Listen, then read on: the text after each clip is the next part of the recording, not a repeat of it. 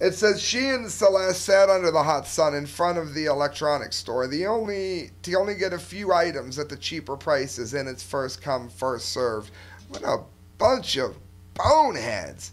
Torres and Salas, who are the dumdies of the day, said they each camped out in front of the Best Buy for the last few years.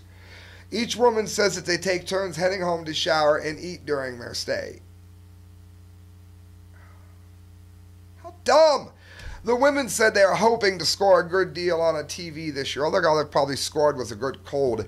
As for people who might say that this is bizarre, some people say we're crazy, but that doesn't matter to us one bit. No, it's because you're an idiot, too.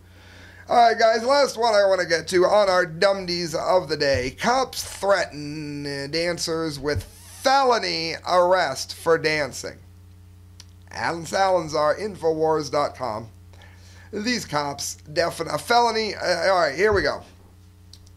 Why do I do these? I want you to call the police station I'm going to name and let them know how you appreciate them wasting your tax dollars and ruining the lives of people with a felony for nothing. That's why I do them.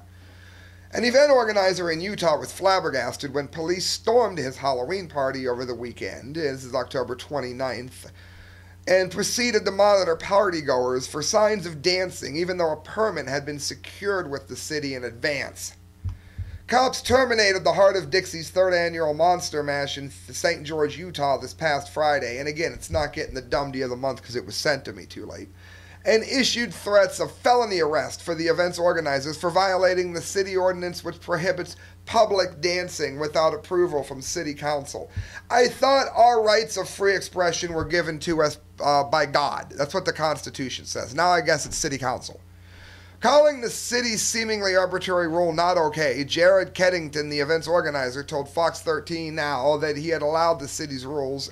They had followed the city's rule and secured a permit, which I would argue he shouldn't have had to do. We were given a permit and then told by officers that we couldn't have the dance under the threat of being taken to jail with a felony for inciting a riot, Kellington said, adding that the permit included awkward stipulations that would have been near impossible to comply with.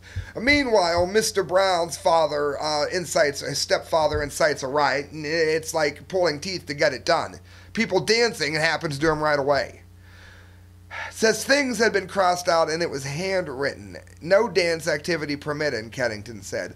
On another page, it was typed that the event must not be allowed to become a dance party due to random acts of dancing by patrons. Screw these idiots. I'd have done it anyway and said, bring it on. Despite the issued permit's explicit language, the city contends that it did not take issue with the dancing, but with the organizers' failure to properly follow the permit process. Utter BS, so call them and let them know in Utah that you heard about it on The Correct Views and that you're angry. And I've been through this. Those of you on Low Def, you can see it says Passing Time Band. My band was going to play the parking lot of a place called Quonset Hut. It used to be shared by a building that's not there anymore called the Fashion Freak Boutique, and they sold adult products. Quonset Hut, the music store, was allowing us to have our concert, which was in part benefiting the Make-A-Wish Foundation, on their parking lot, so long as we okayed it with the Fashion Freak Boutique, who was next door. So the people that owned the adult store okayed the concert, and the city shut us down, of which we are in the paper for marching against them at the Hall of Fame weekend in downtown Canton for shutting this down. I've been here before. Everybody would have said that the Fashion Freak Boutique, they sell sex stuff, and they wouldn't even allow something to happen for the children. And yet, when they okayed us to use their lot, they shut it down. I've seen this kind of thing done before firsthand. So call them and let them know that you think that they are pieces of human filth. You do not need a city permit to dance.